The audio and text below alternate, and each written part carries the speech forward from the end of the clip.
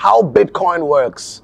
Welcome to Crypto, guys. Thank you very much. Big homie Sbuda out here in Cape Town, South Africa. Thank you very much for joining this channel, guys. The first disclaimer I'd like to throw out there is that I am not a financial advisor. This channel was strictly created for educational purposes to encourage you to go out there and seek knowledge before you start investing in anything. The first thing we're going to do is go straight to that sharp sign at the bottom of the screen on the count of 1, 2, 3. Click, click, click, click, click. Thank you very much, guys. Let's go over there to that subscribe button. Click. Don't forget to switch on that notification bell. Let's get right straight into it. I'm new, brand new in cryptocurrency. I'll keep reading different articles. Some people who bump into my content, I'll be boring you guys because I don't know much about it. You guys are probably advanced, would like to be like you guys one day. But me, I'm just taking my time with my followers and we are learning this thing step by step. That's why I do videos daily. I do videos daily because I keep reading different articles from different platforms. The article I'm going to read right now is from investopedia.com, how Bitcoin works. And I'll keep being repetitive on this content because we're teaching here. Some people might bump into video number 29 and it'll take them back to episode number 1 and they'll start watching all the other videos. Some people might bump into this content 3 years from today, but I know there'll always be beginners in this crypto space. That's why I've named it Welcome to Crypto, because it's strictly for beginners like me. I'm also learning it. Why am I learning it? Why am I in this space? But why did I create this channel? Because I was scammed before. So after I got scammed, I knew that I've got a sort of a decent following on social media. So might as well just encourage education around my followers so they don't get to lose money like I did. They don't get scammed like I was. How does it work though? How Bitcoin works, let's get into the article straight up. Some of you guys who read these articles with me, who join me in these videos, I appreciate you guys. And I know that I also give you more to go read about, to go learn about. And I know this platform encourages you guys to want to learn more. How exactly to categorize Bitcoin is a matter of controversy. It is a type of currency, a store of value, a payment network, or an asset class. What is it really? Fortunately, it's easier to define what Bitcoin actually is. It is a software. Don't be fooled by stock images or shiny coins emblazoned with modified Thai-baht symbols. Bitcoin is purely digital phenomenon, a set of protocols and processes. It is also the most successful of hundreds of attempts to create virtual money through the use of cryptography. The science of making and breaking codes. Remember guys, Satoshi Nakamoto, we don't even know if it's one person, if it was a group of people. We don't know if they were female, they were male. We don't know where they were, which country they're from. What we know is that this system works. But they were, or he was, or she was not the first person to attempt some sort of digital currency. I think they were, or she was the first sort of people or person to get it corrected because this system is working. Okay, as the article continues, it is also the most successful of hundreds of attempts to create virtual money through the use of cryptography, the science of making and breaking codes. Some of you guys who've watched our old videos would know what encryption means. I mean, you guys have been using computers for a while, and encryption would probably mean something that is sort of protected. It's not like a song that you can send to me, I can duplicate it and send it to other people. You can't do that with this. It's encrypted. A form of cryptography was used.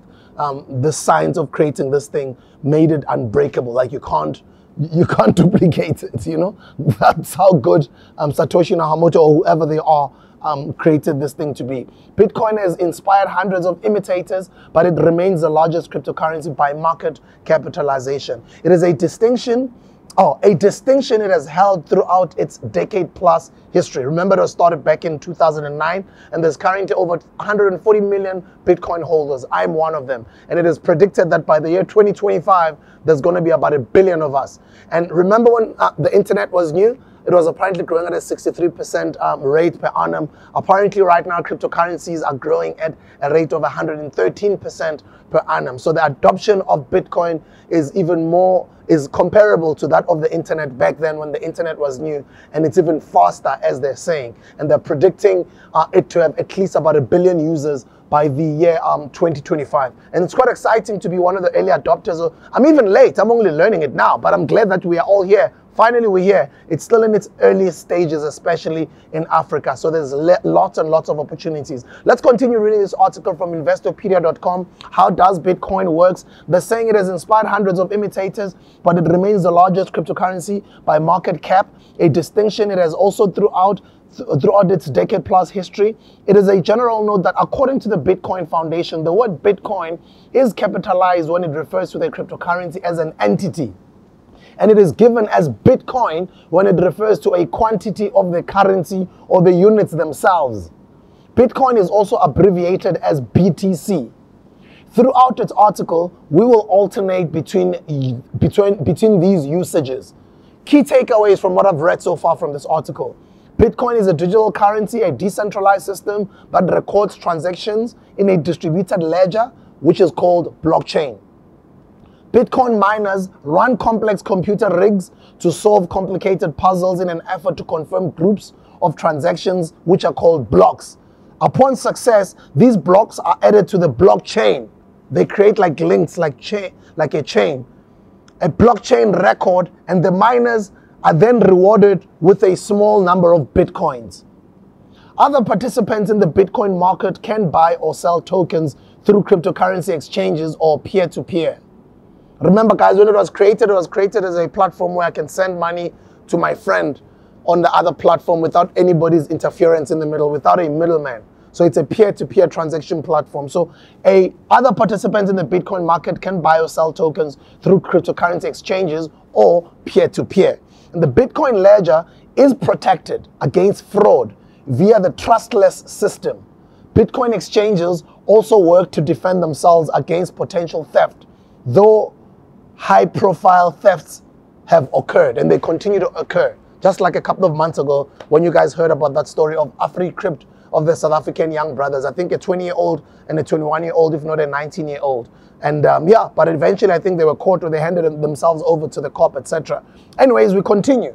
Some of these key takeaways are actually not part of the article that I've been reading, but it's some of the summary, some of the information that you guys must learn and you must hear about. By the way, I'm going to put the link of the description on the link of this article so you guys can go read it yourself. The blockchain. Bitcoin is a network that runs on a protocol known as the blockchain. A 2008 paper by a person or people calling themselves Satoshi Nakamoto first described both the blockchain and Bitcoin, and for a while the two terms were all but synonymous. The blockchain has since evolved into a separate concept, and thousands of blockchains have been created using similar cryptographic techniques.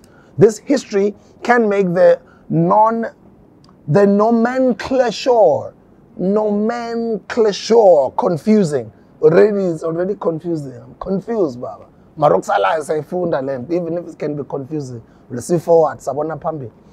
Blockchain sometimes refers to the original Bitcoin blockchain. Guys, you must remember I'm from the hood, right? And most of my audiences are people from the hood. So I'm trying to elevate my people and saying, hey guys, let's know about this money thing. So sometimes my Tembisaness will keep coming out. Just forgive me and just bear with me. Né? So the basics of blockchain technology are mercifully straightforward. At other times, they're saying here, this history can make the nomenclature, whatever they're saying there. Maybe you can write on the comment section what that word means. Sometimes if I don't understand the word, I check the context, like the rest of the paragraph, what they're saying, and I sort of try and make up what the word could have meant or what it means. If I don't have time to check it out quickly on the dictionary, like right now as we're recording this video. Blockchain sometimes refers to the original Bitcoin blockchain. At other times, it refers to blockchain technology in general, or to any other specific blockchain, such as the one that powers Ethereum. The basics of blockchain technology are mercifully straightforward. Any given blockchain consists of a single chain of discrete blocks of information, arranged chronologically. In principle, this information can be a string of ones and zeros, meaning it could include emails, contracts, land titles, marriage certificates, or bond trades. In theory, any type of contract between two parties can be established on a blockchain. As I've been saying to you guys on other videos, this blockchain technology is not only for money, it's not only for Bitcoin and investing. It can be used and it will be used for other things. It's an invention that is not going anywhere. It'll just keep growing and getting bigger and bigger. So you might as well just learn it right now. So as the article continues here, they're saying in theory, any type of contract between two parties can be established on a blockchain as long as both parties agree on a contract. This takes away any need for a third party to be involved in any contract. This opens up a world of possibilities, including peer-to-peer financial products, such as loans or decentralized savings and checking accounts, wherein banks or any intermediary is irrelevant in this case. Though Bitcoin's current goal is to be a store of value as well as a payment system, there is nothing to say that Bitcoin could not be used in such a way in the future, though consensus would need to be reached to add these systems to Bitcoin. The main goal of the Ethereum project is to have a platform where these smart contracts can occur, therefore creating a whole realm of decentralized financial products without any middleman, or the fees and potentially data breaches that come along with them. This versatility has caught the eye of governments and private corporations. Indeed, some analysts believe that blockchain technology will ultimately be the most impactful aspect of the cryptocurrency craze. In Bitcoin's case, though the information on the blockchain is mostly transactions, Bitcoin is really just a list. Person A sent X Bitcoin to person B, who sent Y Bitcoin to person C, etc. By tallying these transactions up, everyone knows where individual users stand. It's important to note that these transactions do not necessarily need to take place between humans. Anything can access and use Bitcoin network, and your ethnicity, gender, religion, species, or political leaning is completely irrelevant. This creates vast possibilities for the Internet of Things. In the future, we could see systems in which self-driving taxis or Uber vehicles have their own blockchain wallets. The passenger would send cryptocurrency directly to the car, which would not move until the funds were received. The vehicle would be able to assess when it needs fuel and use its wallet to facilitate a refill. Remember, I've been telling you guys on other videos and other episodes that the blockchain technology is not only going to be for money usage, it's going to be for a whole lot of other things. And it enables inventors and creators and pioneers and just all the future Mark Zuckerbergs, the future Albert Einsteins to just keep on being great and creating awesome things that keep making life better and easier here on Earth, just because of the blockchain technology. That's why I'm saying let's be educated about it. Let's learn and let's understand how it works. Let's not only be excited about the money aspect of it, that we just want to jump in and want to make money. Let's understand it, because once you understand it, you do better. Even when you get to invest, you get to make better decisions. That's why I keep encouraging you guys to keep, that's why I keep doing these videos, to encourage you guys to keep seeking knowledge out there. This means that the record is publicly available, but it also means that there are complicated measures in place for updating the blockchain ledger. There is no central authority to keep tabs on all Bitcoin transactions, so the participants themselves do so by creating and verifying blocks of transactional data. See the section on mining below for more information. Obviously, it's on this article, and I'll also put the link of this article on the description. Let's continue quickly before we wrap it up. Let's talk about the mining of Bitcoin. I've also been asking myself, I have touched on it on other episodes right here on Welcome to Crypto, but just a quick one. Maybe some of you guys did not see those videos. What is mining in Bitcoin? Mining is just like the old school mining, but this is how it works. Because I used to ask myself, like, does it happen digitally? Is it virtual? Or is it like real mine where there's like Kanda Zuko underground and there's excavators, etc.? I didn't understand it. They're saying here on this article from investopedia.com, the process of mining that maintains this trustless public ledger, the process that maintains this trustless public ledger is known as mining. Undergirding the network of Bitcoin. I don't know what undergirding is, guys. You can put it on the comment section over there, but I'll sort of make it up with the sentence. Undergirding the network of Bitcoin users who trade the cryptocurrency among themselves is a network of miners who record these transactions on the blockchain. Oh, they play a very pivotal role. And I also hear that they actually even get incentivized by Bitcoin just for doing that and for getting it right. How beautiful is that? Because then it encourages all of them to keep doing the right thing. Anyways, recording a string of transactions is trivial for a modern computer, but mining is difficult because Bitcoin software makes the process artificially time-consuming. Without the added difficulty, people could spoof transactions to enrich themselves or bankrupt other people, because you know how we are as human beings. They could log a fraudulent transaction in the blockchain and pile so many trivial transactions on top of it that untangling the fraud would become impossible. Yasas good sinjan as human beings. But anyway, they're saying here, by the same token, it would be easy to insert fraudulent transactions into past blocks. The network would become a sprawling, spammy mess of competing ledgers, and Bitcoin would be worthless. Combining proof of work with other cryptographic techniques was Nakamoto's breakthrough. Bitcoin software adjusts the difficulty miners face in order to limit the network to a new 1 megabyte block of transactions every 10 minutes. That way, the volume of transactions is digestible. The network has time to vet the new block and the ledger that precedes it, and everyone can reach a consensus about the status quo. Miners do not work to verify transactions by adding blocks to the distributed ledger purely out of a desire to see the Bitcoin network run smoothly. They are compensated for their work as well. We'll take a closer look at mining in the compensations below. Some words that you guys need to know, words like halving.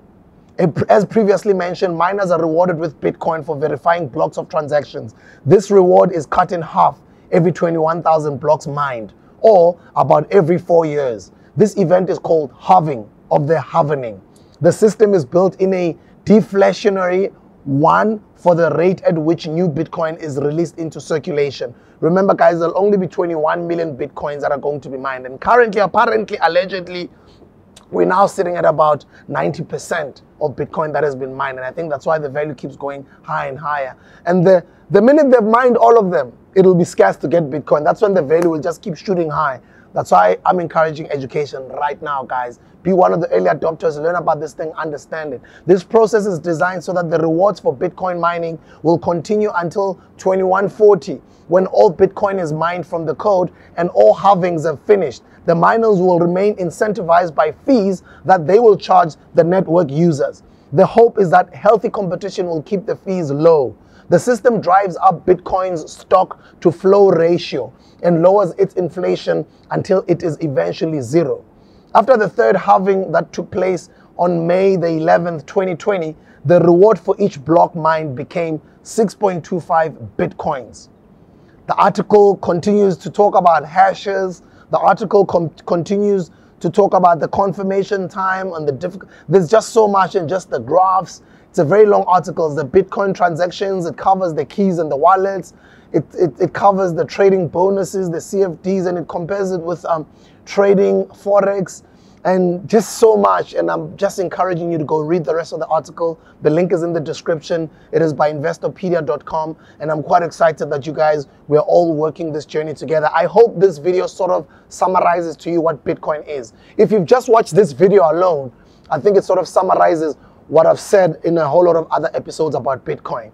So big up to you, and I'm glad you sort of been challenged to go want to learn more, because you're probably asking yourself questions there, and I don't have the answers right now because I don't know what you want to ask because you're on the other side of the camera, but it gives you an opportunity to want to go learn more, go do your own research, go attend courses, Bitcoin for beginners or cryptocurrency for dummies, whatever those courses are called, because that's what I'm going through, that's what I'm learning right now. But look for reputable platforms. There's scammers out there. Be careful of the scammers. Keep your money to yourself. Don't give it to anybody. Don't take anybody's advice, because this is your money. Thank you so much for watching. Share the platform. Let others know about it. Don't forget to click the notification bell, and welcome to crypto.